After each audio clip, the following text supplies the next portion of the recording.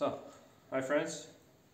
I made a chainsaw mill a little bit easier and cheaper than other types of mills.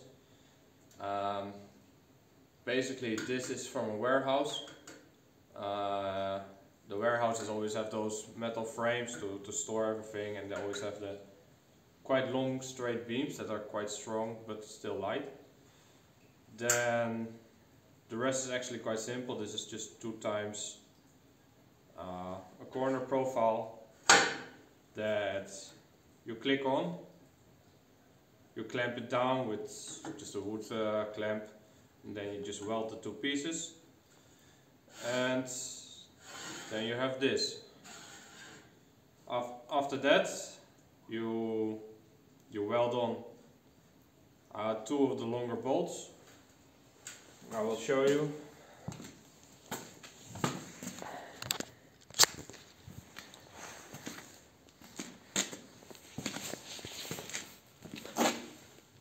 So these are just 2 standard bolts that are a bit longer than the usual ones, and they are a tiny bit higher.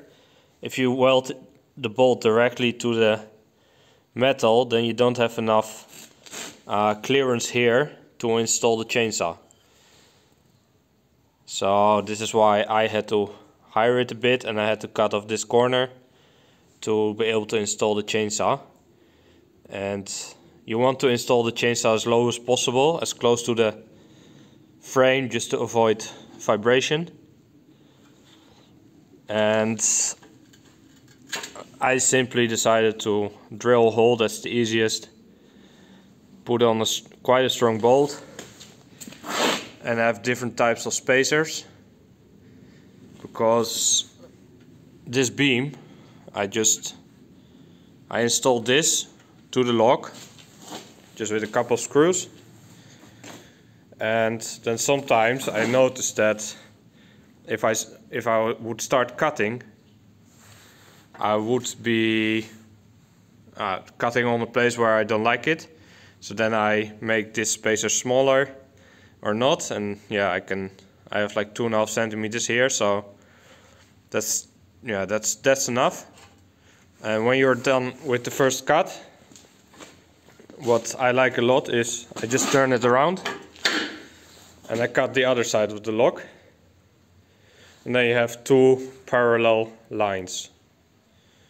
So yeah, it seems to work quite well for me. And there was one thing that I had trouble with. The saw blade has to be parallel everywhere, and there cannot be any movement, any play, because if there's play on here or here, you will get a vibrating blade, and then you lose a lot of wood, and you cut much slower. And yeah, the best way to measure this is measured here.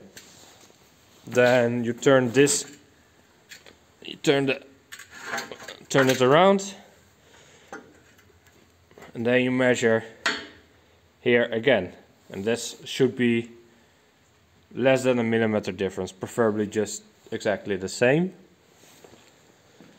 So yeah, that's actually it. I'm not saying that it is easy to saw like this, but if you're in the middle of the forest and the log is very heavy, or the log is in an area where you cannot go with a tractor or anything, or you have a sawmill with a blade, but this is just bigger than your capacity, then you can cut off 2 little sides, and then you continue with a normal sawmill. So yeah, that's I think about it. I installed the thinnest chain. This is not a 0.308. I'm actually not sure anymore. Let me check.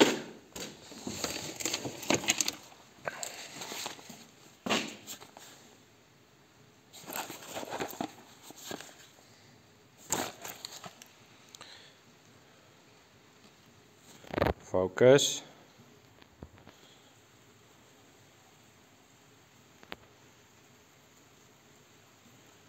So here you go.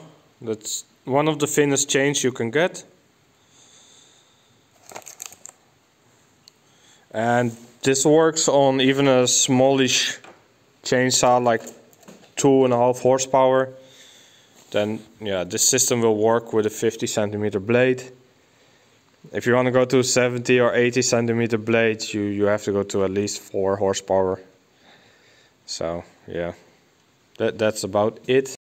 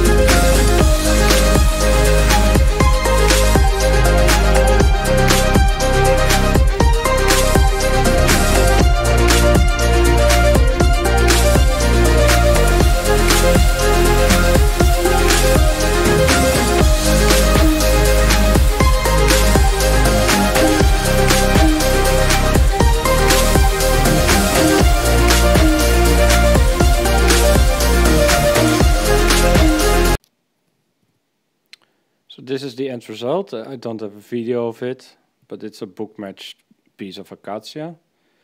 And this is the first pine tree that I cut with this system to make a beam.